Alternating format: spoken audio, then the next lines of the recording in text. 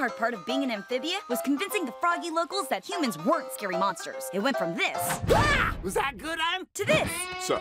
All we needed to do was start learning about each other. Sprinkier came up with a diagram to explain it all.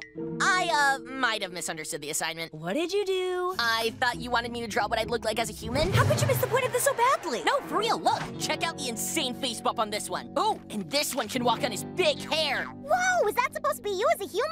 I want to do one. Wait, that's not what this is. Whoa! Oh, swunk ass. Haha, bow before the might of human Polly! Come on, guys. I didn't make this vlog to show weird drawings. What's all the hubbub? We're drawing ourselves as humans. Hot flies. Let me in on that. Done. That's actually pretty good. Seriously, look at this. Okay, who wants to see my frog sona? Woo! Yeah. Draw. And done. Oh, dear frogs. Jeez, Ann. Okay, we're done here.